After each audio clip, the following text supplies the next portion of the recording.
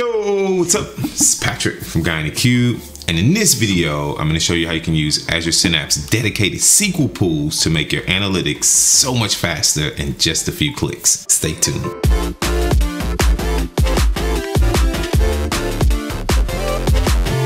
If you find this for the very first time, be sure to hit that subscribe button to stay up to date from all the videos from both Adam and this guy. Okay, Azure Synapse dedicated SQL Pools. They have some really interesting capabilities in them. In this video, I'm going to talk about how you can make your analytics faster in just a few clicks. And so let's say you're working with some analytics tool like Excel. Yeah, people use Excel as an analytics tool. Or in my case, I'll be working with Power BI. But regardless of what the tool is, and you're direct querying the source, you're going directly to the source. You're not caching data up. And you notice that the response time is just a little bit slower. And then you do a little digging and you go, oh, it's because we have so much more data. We started out with just a couple 100,000 rows. Now we have hundreds of millions of rows, and now everything is slowing down. How do you speed it up? Well, you could change the data model that is back-ending your analytics tool, or you can call the DB up and say, hey, we need to change the schema. DBA is probably gonna go, ain't gonna happen.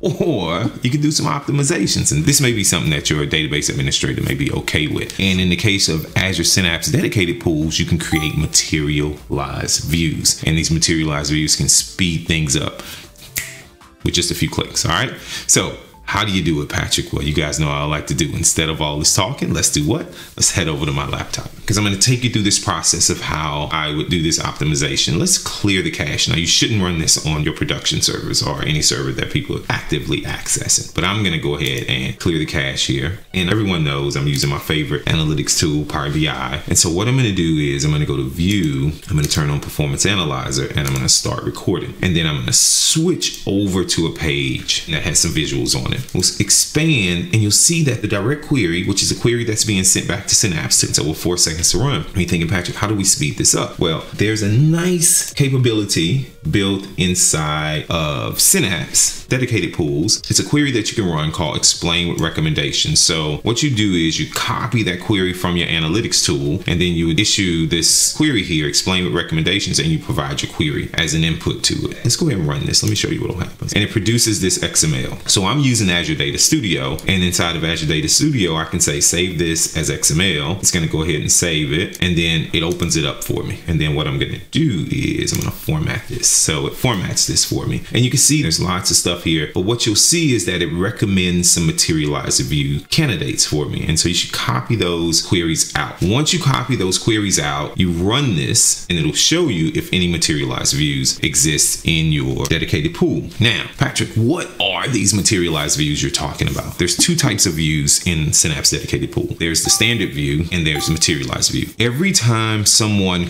uses the standard view, it computes the data, it computes everything in that standard view. With a materialized view, it pre-computes, it stores, and it maintains everything for you in a dedicated SQL pool, just like a table. Now, there's lots of benefits to these materialized views, and I'm going to post a doc in the description below, and you can go read more about all the stuff I'm talking about. But the 3 things I want to talk about is, number 1, low maintenance. Number 2, it reduces the execution time of very complex queries. Number 3, and this is the big one for me, the query optimizer can use these materialized views to improve query execution plans. So instead of some big complex query, wait. Let me show you guys what I'm talking about. So I would take this query that I ran with Explain with Recommendations. I would like to do it in Azure Data Studio, but it doesn't produce the execution plans yet for Synapse, but that's okay. But I'll head over to Management Studio, and I'll run the estimated execution plan. So you can click this little icon here, or you can just press Control L. And if you look at this execution plan right now, if you go all the way to the end, you'll see that it's bringing in tons of data. You can see how big this pipe is, but then you can see most of the cost in this execution plan is spent